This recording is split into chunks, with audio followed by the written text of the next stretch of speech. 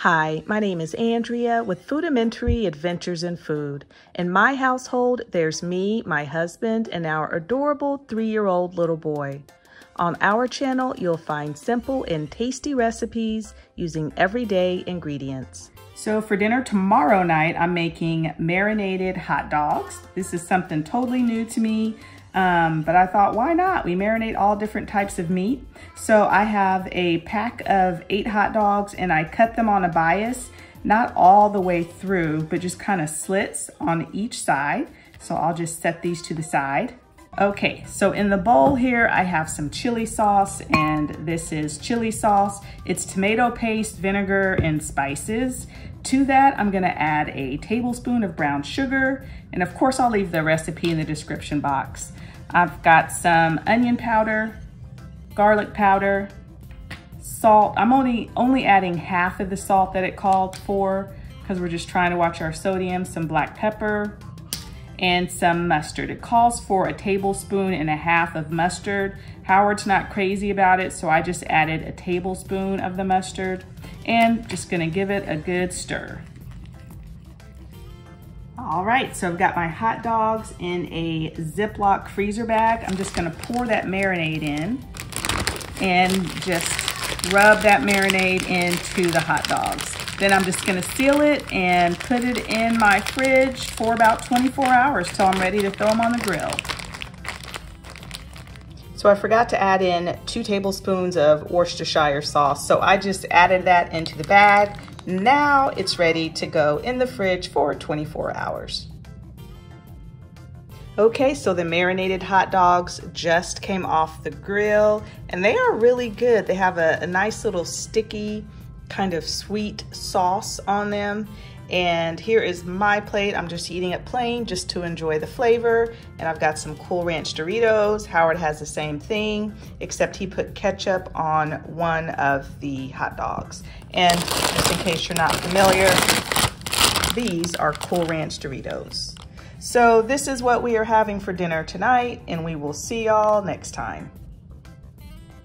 So for dinner tonight, we are having grilled chicken, and I marinated it in this Tony Sassery's Creole style chicken marinade, and I marinated it for 24 hours and threw it on the grill, and just chicken thighs. And we're also having some rice pilaf. In my cabinet in my kitchen, I've shown you all, you know, it's kind of overrun with food, so still trying to work on that. So I decided to make this rice pilaf that I picked up on a recent Tuesday morning store closing haul, and it's not that great. Doesn't have a whole lot of flavor. And then on the side, I decided to fry some purple cabbage. Now, normally I eat it raw, but I heard that purple cabbage has a lot more nutrients and antioxidants than just green cabbage, like 10 times more. So I wanted to give it a try. I'm trying to branch out with my vegetables this year. So I just, excuse me, fried it up like I would green cabbage with bacon, and this is how it turned out. Kind of turned off a little bit by the color of it cooked, but it tastes exactly the same as green cabbage. So I'm trying to get used to it. So anyway, this is what we are having for dinner tonight, and we will see y'all next time.